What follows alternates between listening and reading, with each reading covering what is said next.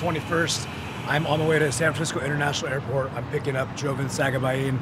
He is about 4 weeks out from the 2022 Olympia. Qualified about 2 months ago in the Philippines, and I've been working with Joe for about 5 years now, and something we've been talking about for a long time. Actually, the first time I met him, I told him that he had an opportunity, or he had the capabilities of becoming an Olympian, and that time is finally here. So I'm really excited to be with him every step of the way leading up. Good to see you, man. You ready to do this? You ready? Roll.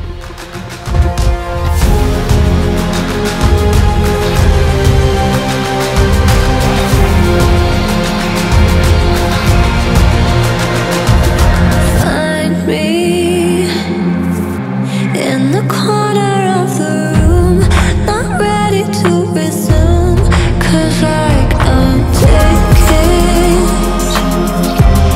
don't wanna be alone. I saw the potential in this guy from the get-go, and it's been a long process the last 4.5 years of working here, working hard to get to the Olympia stage.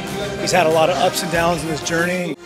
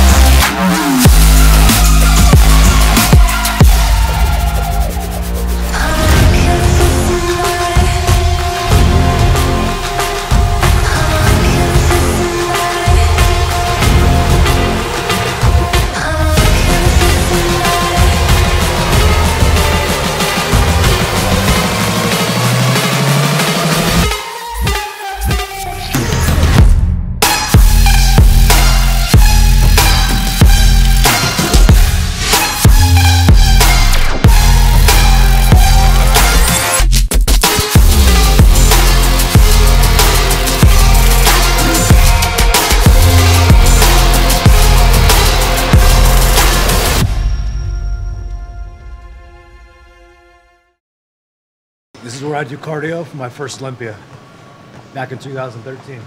Come here and do cardio.